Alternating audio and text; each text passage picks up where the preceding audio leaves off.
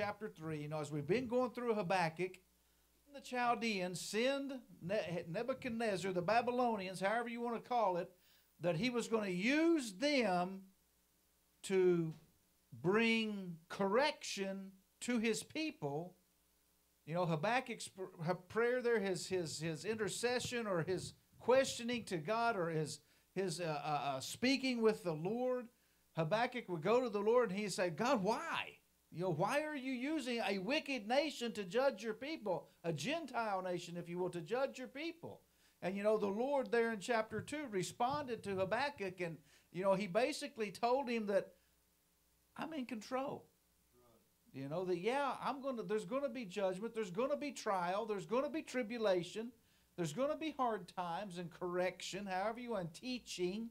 As we went through Hebrews there, it talked about the chastening of the Lord. That's the teaching. That's the Lord bringing things our way. Sometimes it's correction because we've gone the wrong way. With Israel of that day, it was correction. God loves us so much that He will correct our wrong direction. And oftentimes to do that, people, a lot of times as we minister on the message of the cross and we talk, and the message of the cross being the gospel, and the fact that the gospel is what Christ has done for us at Calvary. It's the good news. And as we understand the gospel or the message of the cross, we understand that we are crucified with Christ, that we're buried with Christ. We understand that we're risen with Christ, and we also understand that having given our hearts and our lives to Christ and by faith, that the sin nature is to not be ruling and reigning in our hearts and in our lives, and that if for whatever reason our faith deviates from Christ and what He did for us on the cross, then we revert, if you will, back to a position of even trying to live for the Lord. We revert back to a position of trying to live for God by the means of rules and regulations, by the means of our own strength and our own ability. And when we err in that direction, even unknowingly, we go astray. It's the same as what Israel did whenever they went astray, worshiping Baal or taking on the things of the world around them. The church today, we've brought in the things of the world around us just as Israel did. It's no that we have erred, and when we err, people. I'm going back to the sin nature. Some people will say, "Oh, well, we don't have a sin nature after we come to Christ," and that's not so. Because that sin nature is still there, but that sin nature is not to rule. It is not to reign supreme. We're not to serve that any longer. But when our faith is misplaced, then that sin nature revives. It comes back. It seats itself upon the throne, begins to rule and reign again. And a lot of people don't understand that the Lord allows that to still be there as a means of correction to us. Because anything outside of Christ and Him crucified, or faith in Christ and Him crucified, any faith in anything else will lead to the sin nature being revived and we once again going into bondage. And that's where I'm talking about here. The children of Israel in Habakkuk's day, the Lord would use, and this is the picture, if you will, of it's an Old Testament type of a New Testament reality, if you will, that the Lord would use the Gentile heathen nations around Israel, them being a type, if you will, of the sin nature. He would use them to bring correction to His people when they erred. I mean, hopefully I explain that in a way that we can understand and we can know. And oftentimes, just as Habakkuk, we don't realize it. We don't realize that it's that sin nature bringing us once again back into bondage and captivity because we have erred. And that's basically kind of what the Lord had revealed to Habakkuk. He had shown him and told him, that he is in control. That's basically what the end of chapter 2 was, and the end of the Lord's reply to Habakkuk is that the Lord was still in control. He's still seated on his throne. And that's what we need to understand, that God is still seated on his throne, no matter the trials and the tribulation. And not every trial, not every tribulation you go through. Understand this. I'm not saying that if you're going through hard times, if you're suffering different things in your life, that it's because of sin in your life. Sometimes it's just because of where we live, folks. We live in a fallen world. We live in a world system that has as its ruler the principalities and powers of darkness. The enemy himself is the ruler of the world system, but God is still the ruler. He is still in control of all of that. The enemy, as we've seen in Job, the enemy still has to have the permission of the Lord. Sometimes the Lord gives him leeway. So where I want to go there is everything you go through is not necessarily because you sinned, and sometimes it's not even necessarily because the devil's messing with you. It rains on the just and the unjust all alike, is what the word tells us. Things happen. Go ahead. Something that's often misconceived by people is we look at God as love. Yes. Okay. Well, that's absolutely right. It is right. But he's also judge. Yes, he is. And we got to be careful that God, in his love, we got to understand that correction is part of love. Yes, yes. What father that loves his children doesn't correct his children? You see, we've got the idea that love is all accepting of every. No, it's not. That is totally wrong. That is the world's misconception of love and the love of God. I saw the other day a billboard. All we need is love. No, they don't understand love, because the world's type of love says that, oh, you should let me do whatever I want. If you love me, you see, that's the same concept. You ever, growing up, maybe your mama would tell you, especially you ladies, you girls, she would say, just because that boy tells you he loves you, if you love me, you'll do this. That's not love, folks. Maybe your mama told you that, or maybe she should have told you that or something, but didn't. But just because somebody says, I love you, you should let me have my way with you, that's not love. Because love, true love, is a sacrificial love. True love says, I will deny myself. I will lay down. See, that's the love that Christ had, that though he was supreme. He had all of heaven. He had the glory of heaven. He laid that aside. And he came and died on the cross for us. Now that is love. And that is the example of love that we need to understand. Love, true love, real love, will sacrifice it. See, it will stand in front of the bullet for you. See, that's, if you will, that's what Jesus did. He stood in front of the bullet. He went to Calvary on our behalf. Not for anything. He got the raw end of the stick. He got the bad deal off of it. I mean, he died for us, and we're a bunch of ungrateful, rotten, crumb bags, if you will. But the Lord loved us so much that he was willing to do that, even from before the foundation of the world, as we've talked about. Before anything, he ever created anything, his love determined that Christ would go to Calvary. Therefore, because of that, he could create everything, mankind, and everything else that we see today. Because of his love. See, his love was...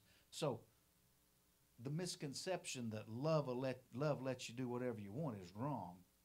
Love corrects. Love says, hey, you're going the wrong way. Love says, turn around.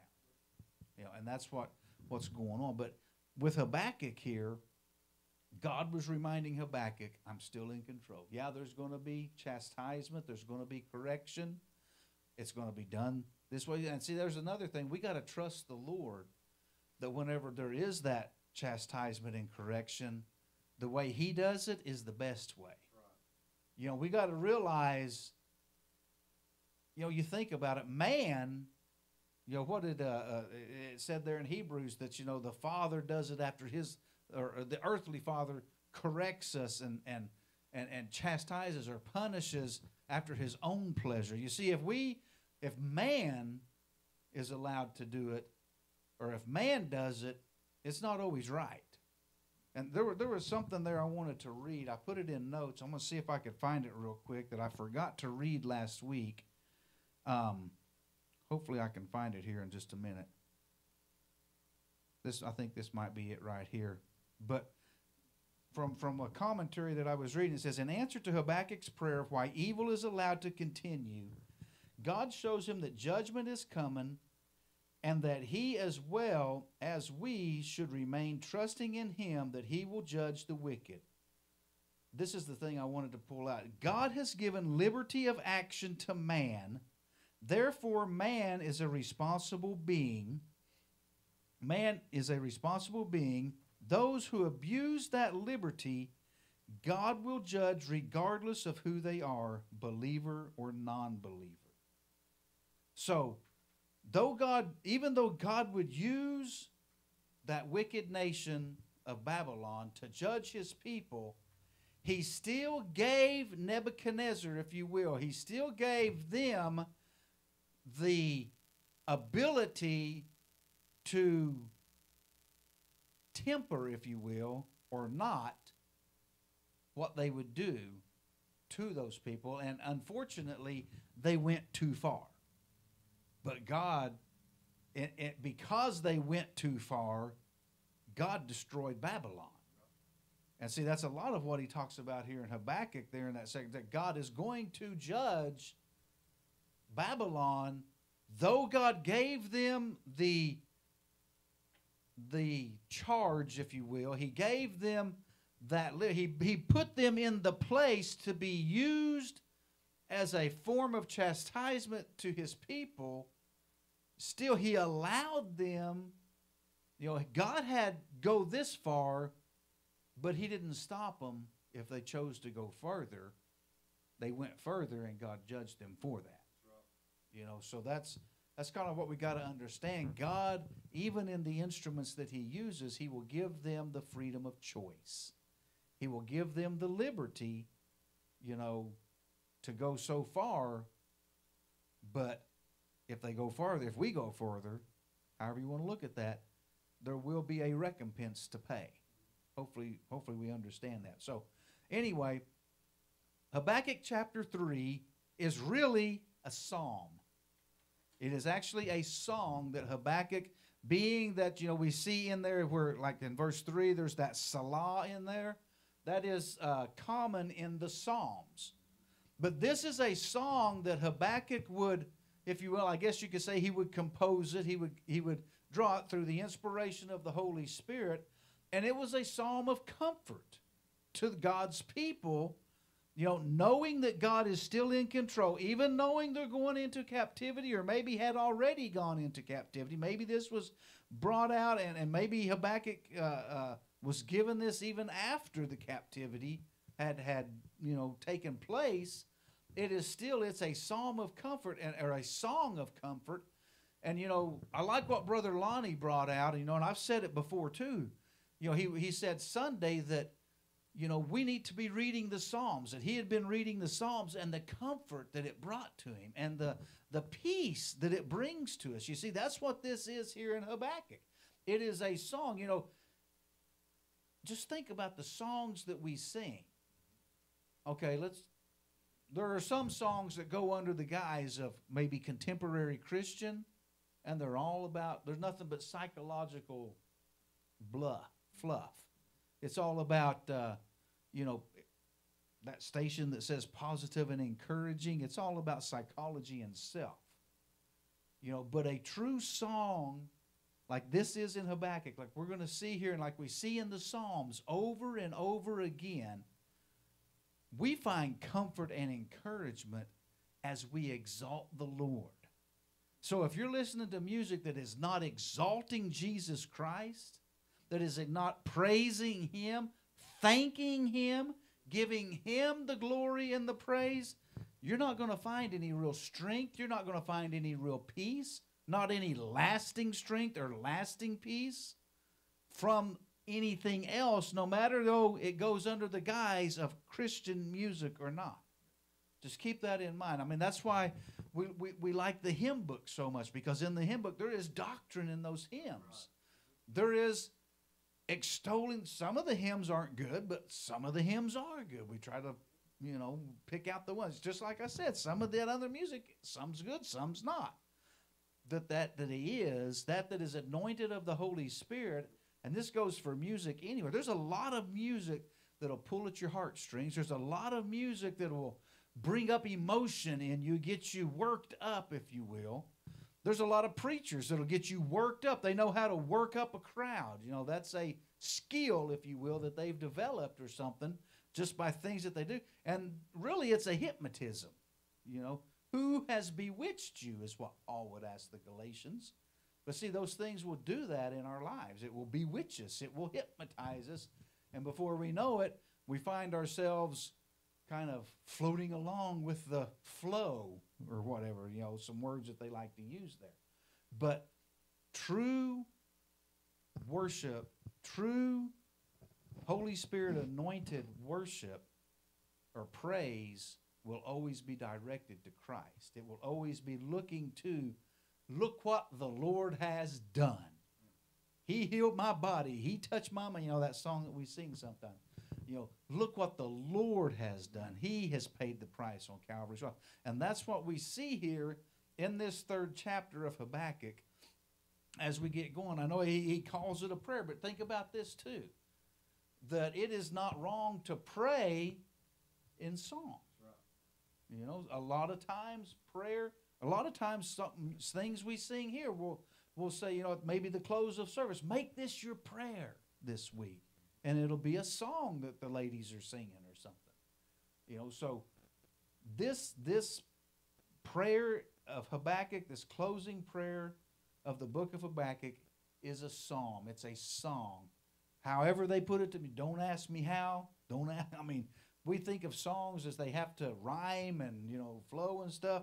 When you read this, it may not rhyme, but I don't know how they sung it. I don't know how they did things back then. I don't know how they do things even now, with music. But that's what this is. And a lot of times, Susie will come up with, we'll have songs on a Sunday morning that are verses of Scripture. We'll be singing the Scripture in praise to the Lord. And that's what's anointed by the Holy Spirit. Yes, sir.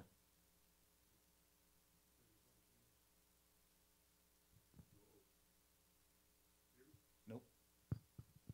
It's doing something. Oh. There you go.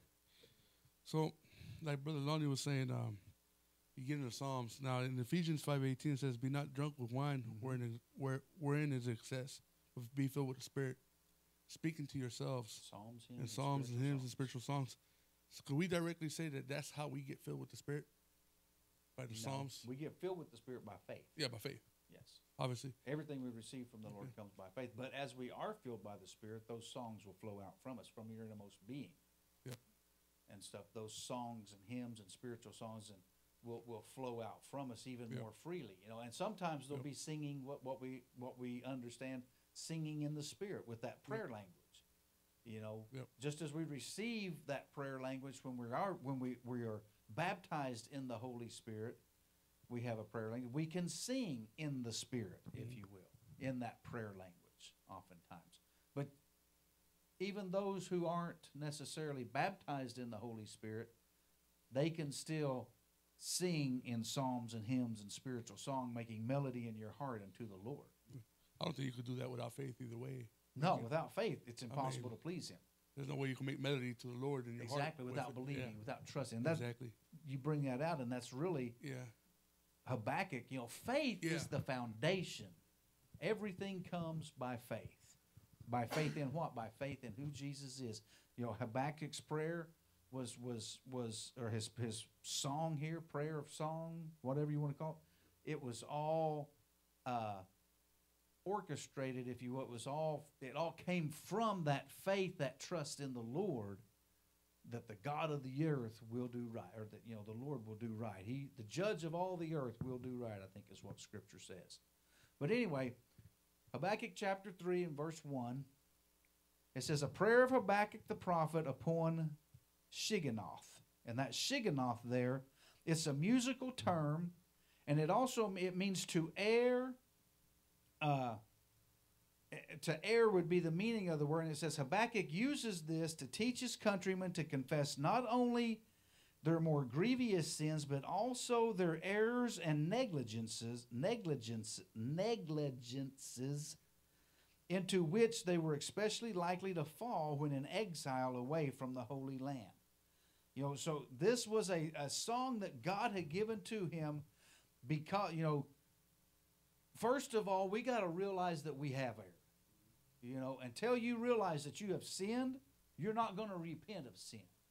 Oftentimes the preaching has to go forth. And why don't we see repentance in the church anymore or much more today? Because nobody is preaching what sin is. Sin is missing the mark. Sin is going in the wrong direction. Sin is going against what God has said and established in His Word. Sin would be taking old oil and putting it in your new truck. That would be sinning towards your truck because you didn't put the new oil in there. It's going to cause it to break down. It's not what the manual says. You see, when we sin, when we err, we go against what the manual, the Word of God, God Almighty, the maker of you and I, the one who formed man from the dust, He knows what's best for man. We sin whenever we don't fulfill that which God has. We sin wultimately. The crowning sin of all sin is faith in something other than our Lord and Savior, in who God is and what He's done. Just like if you took your car manual and you chunked it in the trash and you tried to work on your car or maintain your brand new car off of a bicycle instruction book or maintenance book, things aren't going to mesh up. They're not going to work right because it's not the same. The bicycle is not the same as your car. It doesn't have the same components and it doesn't need the same maintenance as your car does. You, by going to another source, whatever that source may be, how good that source may look, it's not the source that created you. It is not the source who knows intricately your design, you know, how He made you. You're fearfully and wonderfully made, the Word tells us. You know, God has a pattern. He has a way that we are to be kept. He has a way that we are to be, if you will, maintained. And that way is by faith. And we go outside of that, you know, faith in Him, in His Word, in who He is and what He has done. When we go outside of that, we're using another book, another manual to orchestrate, to walk by, to have our lives led by. We got to walk by the Word of God because He made us. He is the one who knows us. We need to trust Him. You know, you don't take the Ford manual and try to fix the Chevy. You trust the Ford guy because he made the truck or whatever. You see, I'm just using those as examples. We don't take the manual for something else or make up one. That's what man's good at. We've made up all kinds of manuals on how man's to live, and we've forsaken the manual, if you will, the Word of God on how we are to live. So that's the erring, and that's what Habakkuk is talking about here. It says this is a song and this is a prayer, you know, recognizing and that the Lord would give to Habakkuk to give to His people, that first we must recognize that, oh Lord, I have sinned. Right. Lord, I have missed the mark. Lord, I have gone in the wrong direction. And the thing that we have to realize is whenever we do acknowledge that, then we don't just keep going in that direction. And we've talked about that. You know, we turn around. We repent. Repentance is a good thing. Repentance is not bad. Repentance should never be looked at as a shameful thing. It should not be shameful to repent. Repentance is a glorious thing. The sin brings the shame. The repentance should bring peace. You see, and as we do that, you know, we talked about, I think it was Easter Sunday, being a new creature in Christ Jesus. There's going to be a change in our hearts and in our lives as we look to Jesus Christ, because as we look to Him through the law of the Spirit of life, the Holy Spirit works in us and on us to bring us into the image of Christ, to conform us into the image of Jesus Christ. You see, and that image, once again, ultimately is an image of trusting the Father, taking Him at His word, laying down, dying to self, being conformed to His death, dying to everything we want, and placing our faith in God totally and completely for everything and trusting Him, no matter the situation, no matter what we're going through. So we've got to recognize our sin. We've got to recognize that we have erred, and that's what he's talking about there. In verse 2, he says, O Lord, I have heard thy speech. I have heard the word that you have given. Have we heard? You see, it's by hearing. Faith comes by hearing, and hearing by the word of God. Amen?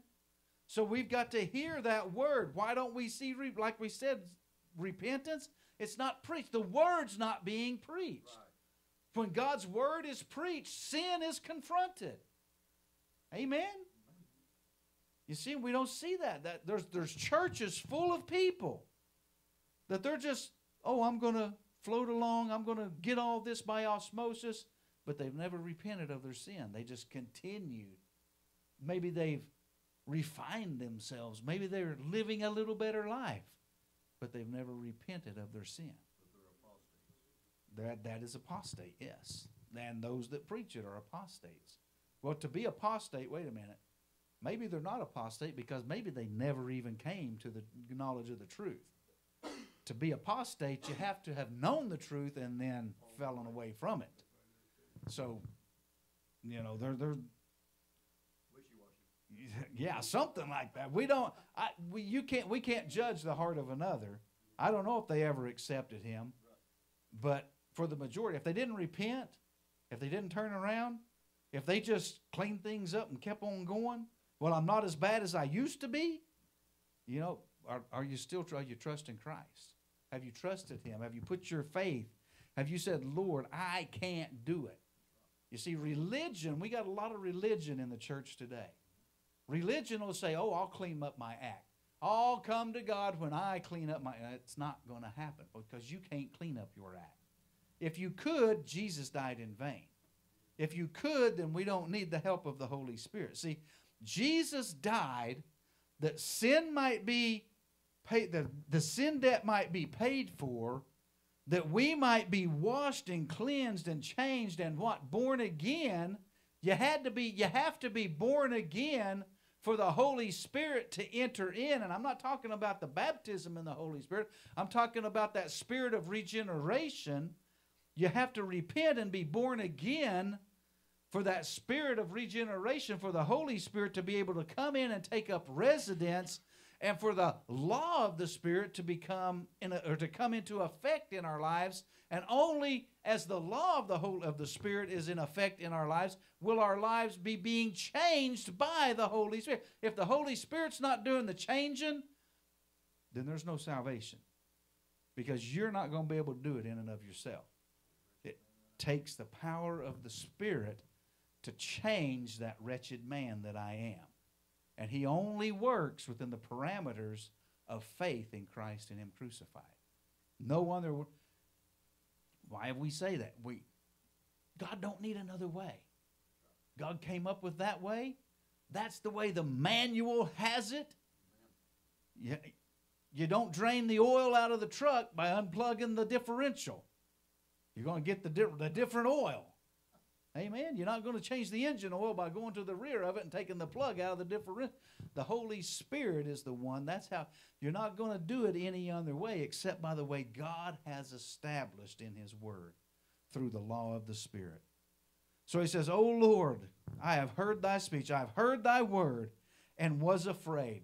You see, when we hear the word of the Lord, it brings a reverential fear, or it should bring a reverential fear into our hearts. And why do you think this world is so adamant on pushing out the Word of God? They pushed it out of the church, out of the schools in the 60s here in this nation. They push it. Why do you think these communist nations, they hate the Word of God? Really, in any form. I mean, if it has any, even some of these off off the wall kind of, if you will, translations, if even they have just a little semblance of the truth of the Word of God in them, the devil hates it. These communist nations and these other, and even in here in America sometimes, they want to push it out, because even with just a little bit of the hearing of the Word of God, there might come, somebody just might get saved. You know, even with just a little bit. You know, with a lot of the Word of God, there's a lot of freedom. With little of the Word of God, there's little freedom. So he says, I have heard thy word, and I was afraid. It brings the fear of the Lord. And it should. As we understand and we see what is in his word, it should make us tremble. Because whenever we realize how far we've missed the mark, how far off of the direction of the manual we've gotten, there should be a fear and trembling. You know, just like with your vehicle, and I keep using that as an example, sooner or later, the further you get off from the maintenance of it, it's going to start to shimmy and shake. It's going to fall apart. You know, our lives fall apart without the Word of God and without his abiding presence and us adhering to that Word. God made you. He knows what's best for you. So I've heard your word, and I was afraid. He says, O Lord, revive thy work in the midst of the year. Once again, the prophet is asking for the Lord to once again do that work that he had done before. And he's fixing to enumerate and go through all that the Lord had done. And the lesson there for us today is, oh Lord, I know you have done this for me in the past. I know you have done this for your people in the past. Oh Lord, do again that which you have done. Lord, you saved me, you healed me, you filled me, whatever it was. Lord, I'm asking you to do it again. Though I have erred, Lord, I'm coming back. Lord, once again, move in my heart and in my life. Lord, I want that feeling, however it was, Lord, what you did before in my heart and in my life. Lord, do it again. Make your word alive to me. Once again, Lord. That's what he's saying. Revive thy work in the midst of the years. In the midst of the years, make it known again to me, O Lord. He says, in wrath, remember, though there's going to be, he acknowledges that there's consequences to actions, but he's saying, Lord, in your wrath, remember your mercy. Remember the mercy that you have had on us before. Verse 3, he says, God came from Teman, and the Holy One from Mount Paran. And that Teman there, that speaks from old times, from ancient times. Lord, you are from ancient. Lord, you are everlasting. From before the foundation of the world, Lord. And he says, and from Mount Paran. Mount Paran was there in the same area, the same mountain range as Sinai. So what he's doing is saying, as you spoke to us, as you came to us there on Sinai, Lord, come once again. Amen. He's saying from the time, from Abraham's day, from even before then, Lord, you were there. He said he came from Teman, and the Holy One from Mount Paran. And then there's that Salah, which, some say that means amen. But it's also a musical term, and I don't know all the nuances with it. As I was reading some commentary, it brought it out, but I don't remember it. It says, his glory covered the heavens, and the earth was full of his praise. At that time, the glory of the Lord came down upon the mountain, came down in the form of a cloud. God spoke to Moses at that time. His glory covered the heavens, and the earth was full of his praise. His brightness was as the light. The Lord was shown so brightly. He outshone the sun, as Jesus on that Mount of Transfiguration. Whenever he met with, I think they said it was Moses and Elijah there, and the disciples saw, he shone with glory. When Moses, even when he came down from the mountain from meeting with God there and receiving the command, he had to put a veil over his face because he shone with that glory of God was still residing, if you will, on him, to the point that the people couldn't even look at Moses. They said, oh, cover your face. The glory of God is too great on you. You know, so that's, his brightness was as the light. He had horns coming out of his hand, and there was the hiding of his power. You know, those horns represent power and strength. As I was reading about this, it talks about, you know, lightning and thunderings, you know, was coming out of his hands. Just from his hand alone, it speaks of the power of Almighty God, the power of God in the lives of his people. You see, he is remembering, he's bringing this as a song to the people, even in captivity. And this was a song to sing. This is a song, if you will. This is something for you and I today to remember the glory and the majesty and the power of Almighty God. Even though we may be going through some troubles and some trials and some tribulation, even though God may not be answering us as we would like Him to answer, we still need to remember that God is all powerful. God is almighty. That's your God. Even in our world today, as we see foolishness after foolishness going on and sin running crazy through the land, we need to understand that God is still on the throne. He is mighty to save. He has the power in His hand to put a stop to it when He chooses. And God has a day. He has an hour. He's going to say, enough is enough, we're done. That we can rest in, folks, if we're trusting Him. The world is going to shake. It's going to tremble. But we don't have to fear, because we know our God is able to save. He did it before. That's what He's fixing to go through here. Before Him went the pestilence, and burning coals went forth at His feet. That means from Him proceeded all things. He stood and measured the earth. As I was reading commentary, it said He stood and He looked over the earth. The God of all the earth, the judge of all the earth. He knows what's going on. There's nothing, absolutely nothing. Not even the hair that falls from your head goes unnoticed by God. Boy, that should give you pause. Lord, I'm worried about this thing. You know what's going on in my life. You know every hair that falls from my head. You know every bird. You know every flower, every blade of grass, Lord. You know it all. You have it all in control. God, I'm just trusting You. Lord, help me to trust You more. But even in captivity, we can call out to Him. We can sing these songs. How many times when you're going through a trial, God will give you a song. He'll give you a song to sing, and you can rejoice in that. He says He stood and measured the earth.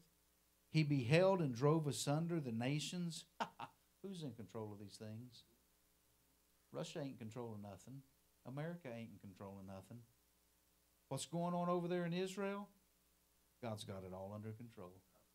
We were talking about Iran. We're going to get you. You ain't going to do nothing that God don't let happen. God's drawing you in because you're a sucker. He's drawing you into that area where He's going to finally destroy.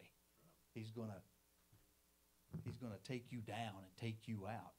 Israel will prevail. It's going to look like they're going to be totally on the verge of being wiped out. The Antichrist is going to think, I got this. God's word has failed. And Jesus is going to intervene right then. God is going, He has the last word.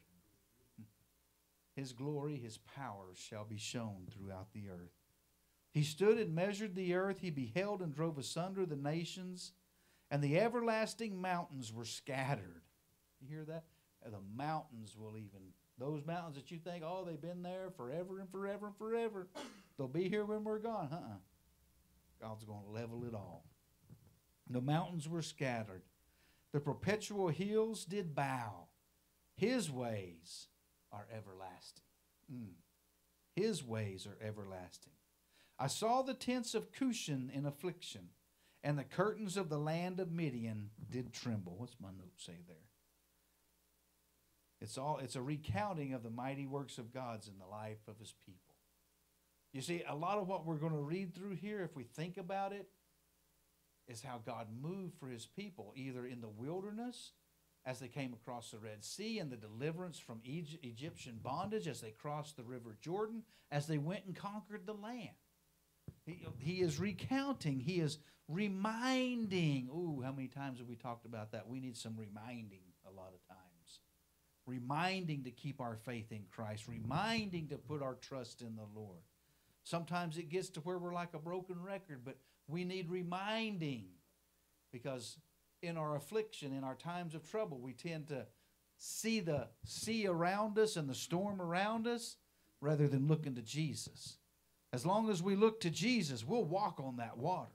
We'll walk above that storm. We'll be more than victorious, more than conquerors in Christ Jesus as we look to him, and it's when we get our eyes off of him, off of the Lord and what he has already done, that we begin to sink in despair. We begin to sink in the things around us, in depression or whatever it might be. I saw the tents of Cushan in affliction, and the curtains of the land of Midian did tremble. Was the Lord displeased against the rivers?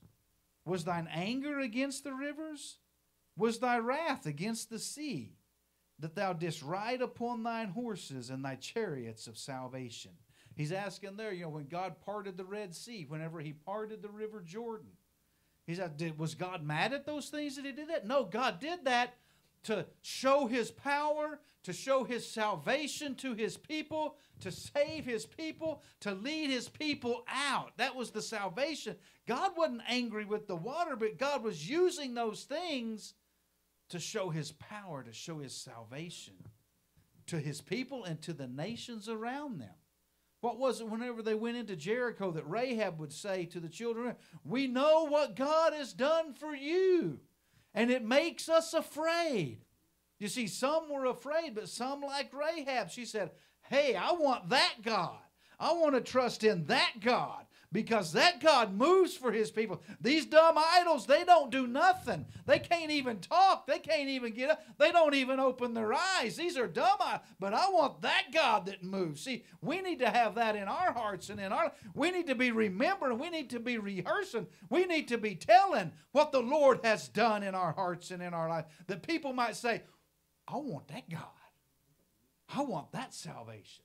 You see, that's that witness that we've talked about. Whenever you go tell somebody what God has done for you, they can't say, oh, no, he didn't, because you can say, oh, yes, he did, because I was there. I was there when he did it for me. Amen? He brought me through the river. He brought me through the fire. He brought me through the flood. Amen? He provided for me a table in the wilderness. He made a way when there didn't seem to be no way. I know what God has done for me. And I know because he's the same yesterday, today, and forever, he'll do it for you if you'll trust him. He says, was the Lord displeased against the rivers? Was thine anger against the rivers? Was thy wrath against the sea? That thou didst ride upon thine horses and thy chariots of salvation? Thy bow was made quite naked. They were talking. The commentary I was reading was talking about taking the bow out of its case and getting ready to fire.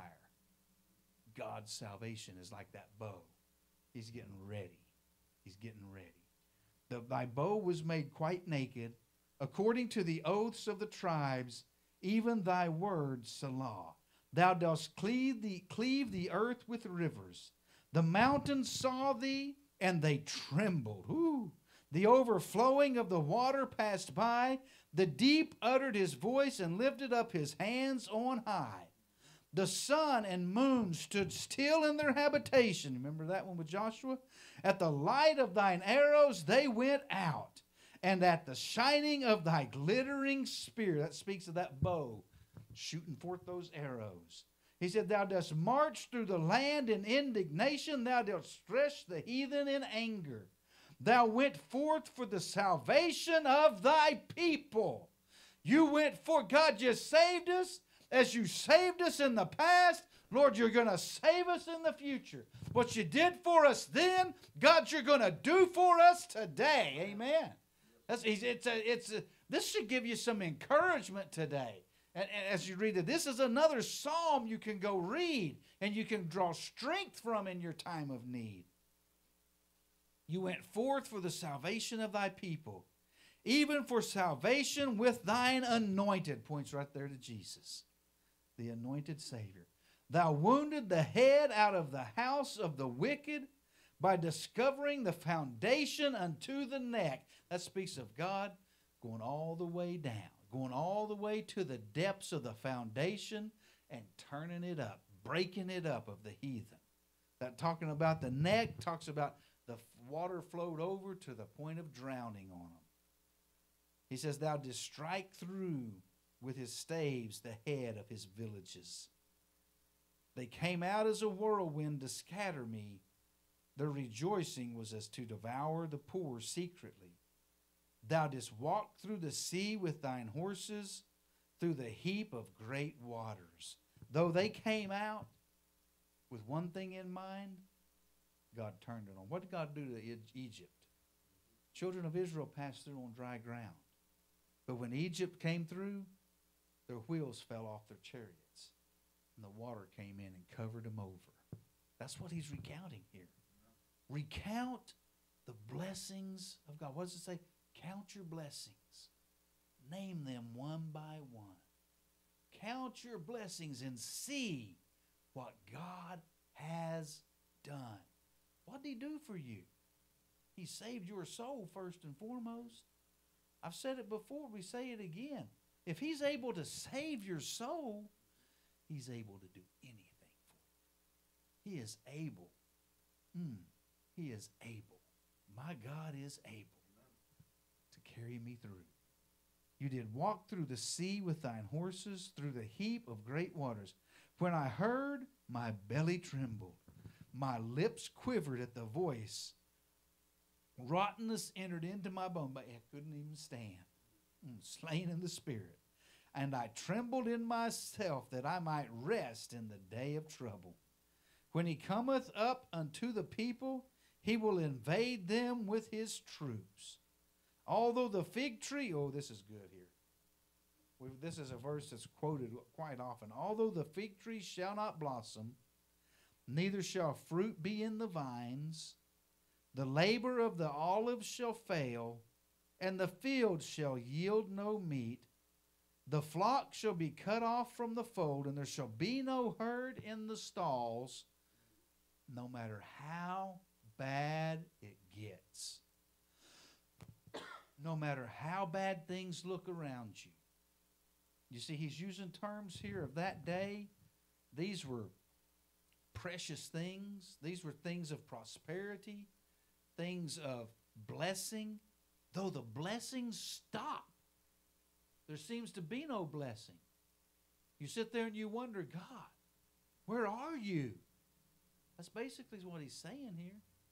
God, where are you? He says, yet I will rejoice in the Lord. This is a declaration of faith, once again, by Habakkuk.